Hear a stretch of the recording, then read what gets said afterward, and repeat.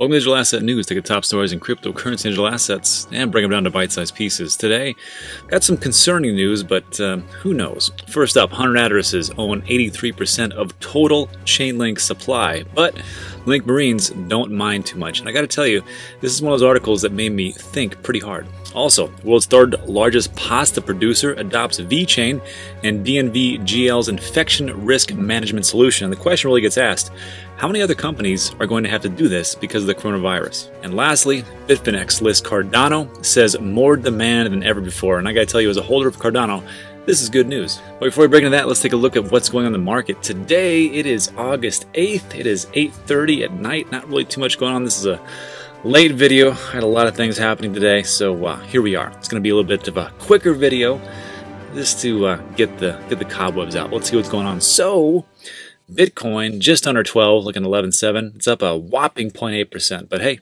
it is what it is.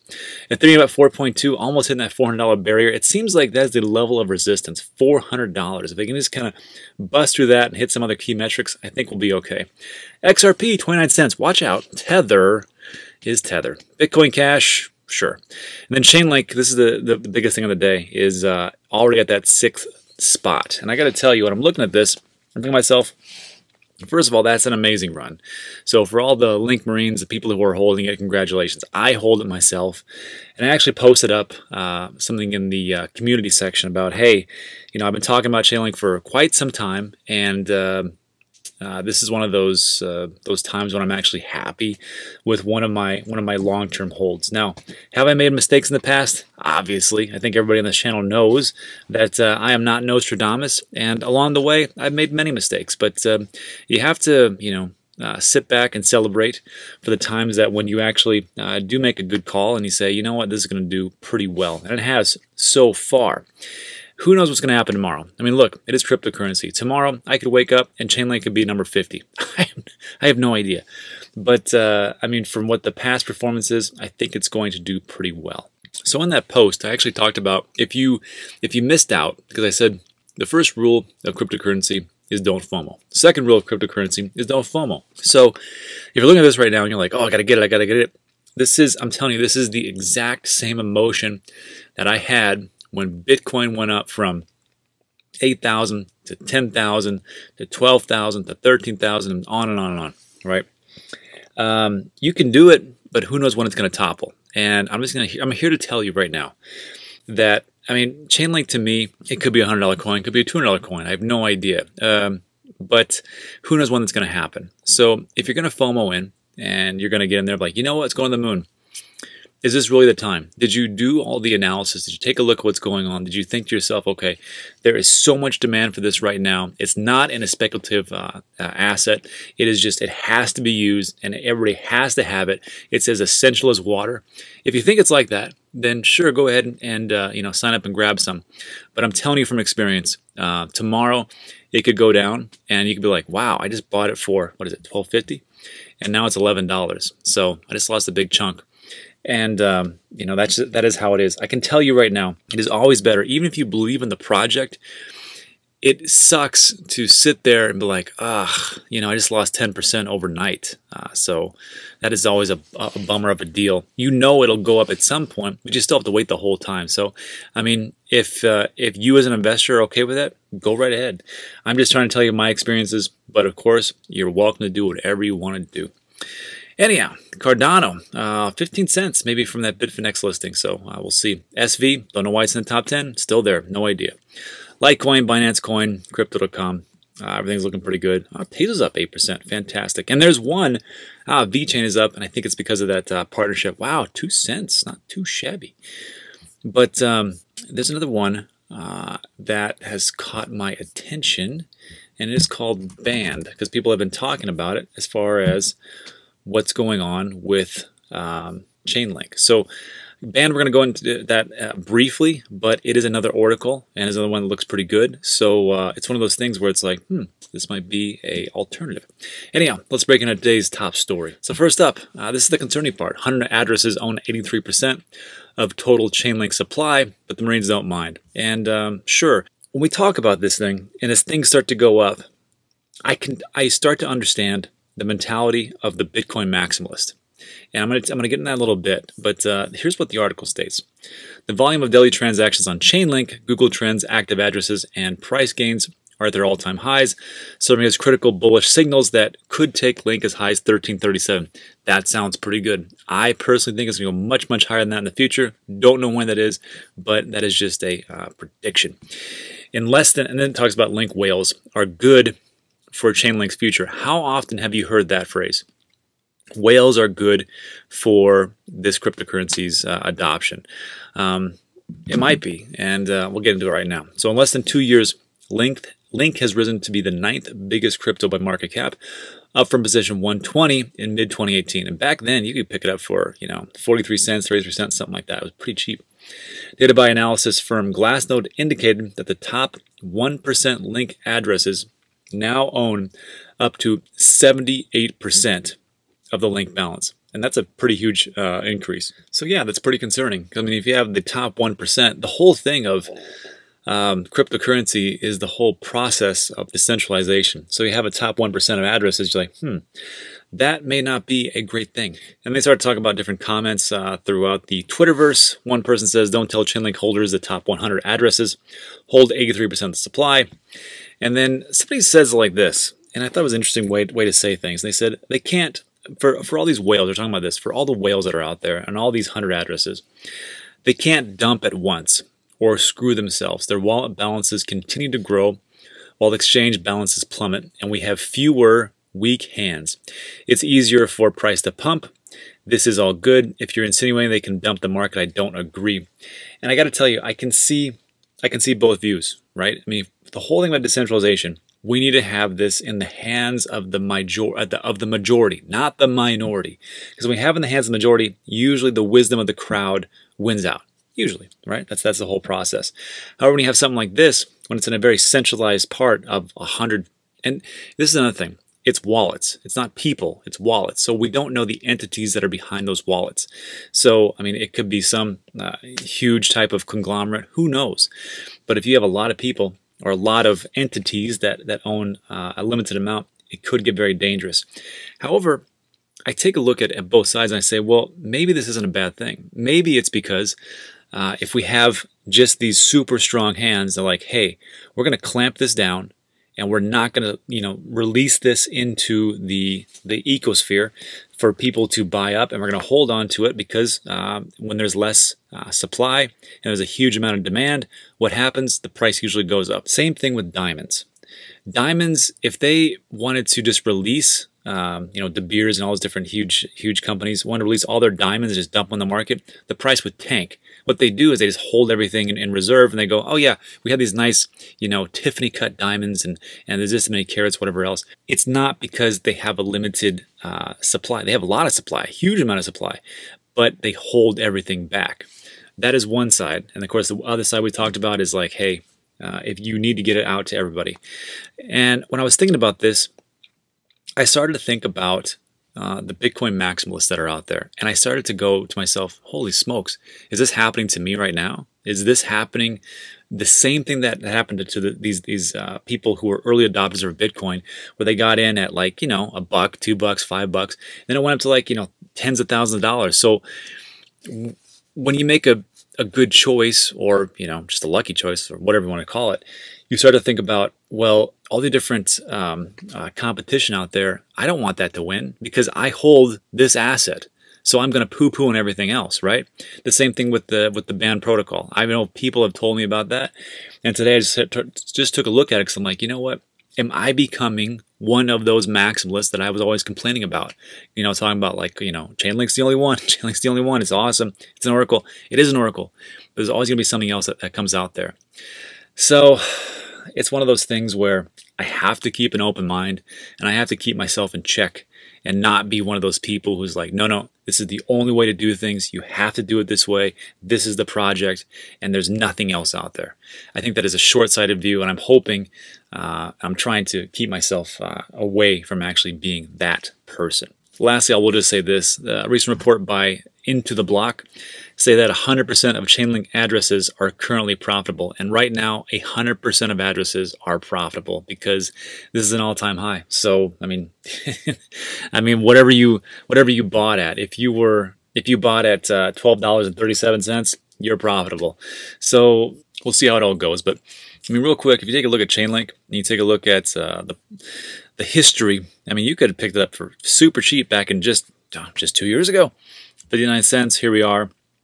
Pretty flat trajectory. Then a big spike, $3, like just down, and it goes down. So even at, well, in March, $2. That's pretty good. But there was very few people that were buying at that point because of the big dip, and then we just had this this big, huge, this parabolic. And you take a look at that, and we take a look at the band protocol. So band protocol, if you're not familiar with it, it is also an oracle. And it has jumped up massively in the last 2 weeks. And right now, it is ranked 50. And I need to do a deep dive into this because it looks pretty interesting. The total supply, 100 million. Circulating supply is 20 right now, which opposed to Chainlink, you're looking at a max supply of 1 billion with a circulating supply right now of 383 million. So when we take a look at those types of things, we're like, okay, that's just one aspect of it. But, you know, you really have to take a look at, you know, who are the people behind this? What is the team doing? How active is the community? And on and on and on. So I haven't done my due diligence. However, I can tell you this. To get in the top 50, you must be doing something right. And especially for oracles, I've always talked about it. All the smart contracts, they're going to need an oracle. They're going to need to pull that data out from somewhere because with everything on the blockchain, you have to have external data to verify everything else. So if band is one of those, be something interesting to look at. Anyhow, let's move on. Next up, when I first read this first sentence, I thought they were talking about TomatoCoin. It says world's third largest pasta producer. That was VeChain. I was kind of disappointed, but what are you going to do? And DNVGL's infection risk management solution. So this is interesting because as time goes on, I think these types of protocols, these types of things are going to have to be implemented, especially with the coronavirus. It just keeps re-emerging. And it's a virus, and from what different scientists have said, it doesn't matter. I don't necessarily hold anybody's feet to the fire as far as like the belief of the coronavirus. Whether you believe that it exists or not, I believe it does exist, so whatever. But you have to take a look at what is going on with the economy as opposed to it being a reality or not. That is irrelevant. What is happening with the economy? So if you take a look at this type of thing, you have to think about yourself as like, well, how many things did we have to do to actually get back to square one? And I think this is the first step. So Italy's 𝙐nstoppable, the world's third largest producer of pasta. I know I destroyed that, so in the comment section, tell me how to pronounce that. Has officially adopted MyCare, a solution built by DNVGL on the VeChain Thor blockchain. As a result, it becomes the first major Italian food company to integrate the solution at a time when the COVID-19 pandemic is proving to be a hard nut to crack. So they state, MyCare will be used as a methodology for the evaluation of measures taken to guarantee the safety of employees and operators from the zoonotic virus or the coronavirus. When I first saw this part here, I thought they were tracking the product itself, which made sense as, you know, what we all hear about as far as VeChain, which, you know, it is there for supply chain verification and also to combat counterfeits, counterfeit bags, counterfeit Nike shoes, counterfeit food, baby formula, everything you want to think about. That's what it's there for. But I never thought about the prospect, the criteria of looking at the employees and operators to make sure that they're actually following the guidelines that has been set forth by either the industry itself or the government itself for the safety as far as like the coronavirus. So that's an interesting prospect. Moving on, it says, unlike most companies, they shut down amid the coronavirus pandemic. VeCHain didn't, being an essential provider, supplying Italy and the world with Italy's signature food, pasta. The company is implementing measures to prevent contagion. Failure may see their operations disrupted, which makes sense. If you cannot control the outbreak of a virus in your manufacturing plant, you have to shut the plant down. This has happened with Amazon. This has happened with other businesses. So if they can't follow guidelines and then prove to the government that, hey, we're doing the right things, you know, they might get shut down. So that makes a lot of sense. Why wouldn't they just partner with somebody like VeChain when they can, you know, regulate everything and go, okay, this is what we're doing, and here's the data to prove it. So DiGeCo's, I know I'm saying that wrong, internal protocols have been approved and certified by DNVGL, one of the world's leading certification bodies and a leader in digital business insurance. For the uninitiated, in 2018, DNVGL bought a stake in VeChain as it looks to use a transparent blockchain to develop digital assurance solutions. And I actually forgot about that. So you've got huge companies buying into VeChain, cryptocurrency, digital assets, and saying to them, we believe in what you guys are doing. We see you as the future. We're going to put a big chunk of money into your organization, and you're going to lead us into the stratosphere. So when you see something like this, you're like, I can see why everybody talks so positively about VeChain. Makes a lot of sense. Commenting, 𝙐nstoppable, the insurance manager quality and self-control systems of DiGeCo, said, to make sure we have reached adequate levels of safety and to be able to give our operators and collaborators evidence of our commitment and the suitability of the procedures put in place, we asked DNVGL to verify their correct application and effectiveness. Being the first Italian agri-food company to adhere to MyCare methodology is a great satisfaction. So think about it this way. Moving forward, we don't know what's going to happen with this virus. But if you take a look at the titans of industry, the big types of corporations, and especially like for supply chains and manufacturers, if they can prove that, hey, the product that is going from our warehouse into your home is safe because we follow X, Y, and Z, and you can verify on the blockchain, how many of you would say, you know what, I'm going to pick this brand over brand X? And not only that, if you can have the government who comes in and says, you know what, we need to make sure that everything is going well, because, you know, the different things as far as testing goes for the coronavirus, we need to make sure that these things are in place. Sure, just track it right here. Here is proof. We have everything there, and you can verify it on the blockchain. Thanks so much. How many other companies are going to have to use something like this or exactly this? So let me know what you think in the comments section, but I gotta tell you, VeChain looks pretty positive right now. Let's move on. Last up, this will be fast. Bitfinex lists Cardano, and that's pretty much it. that's the whole story. I mean, you just read the title, and that's about it. I gotta tell you, Cardano is one of those things where I think if it was on more platforms and you could actually take it off that platform, it would be a little bit higher priced right now than what it is. I guarantee it'd be in the top 5. That's just my thinking. But of course, some people hate Cardano. I don't know why. I think it's a great project, but here we are. The only thing I'll make mention of this is Bitfinex CTO Paolo Ardoino was also quick to comment on the matter with a statement claiming there has always been interest within our community for us to offer ADA pairings. And at the historic time for the Cardano blockchain, there is more demand than ever before from the blockchain community for reliable and trustworthy exchange trading. Great. So all they're saying is like, look, a lot of people want to make money, so we're going to give it to you. We do what the customer wants, right? Other exchanges are like, no, we're going to do what we want, and we're going to invest into it heavily first, and then we'll offer it to you suckers. I'm just kidding. Maybe that's not how they do it, but sometimes that's how it feels. And I mean, as far as Cardano, I get this question a lot. Where can I buy it? Because a lot of places, especially in America, there's only so many places you can get it to. So like for me, I use Voyager, and we talked about this ad nauseum. And if you're looking for Coinbase alternatives, there's the exchange and wallet fees. It's a spreadsheet that I created in Google, and you can find it in the link, which looks like this. And it's in the description of every one of my videos, so you can check it out. And it's got everything that I've ever used or am currently using. And Celsius and Voyager are pretty much my 1-2 punch right now. But the problem with Voyager is that there's certain cryptocurrency digital assets you can actually take off the platform into your ledger, so you have control of the private keys, and Cardano is not one of them. So just so you're aware of that. I mean, there's a lot of them that they can use, but you just can't.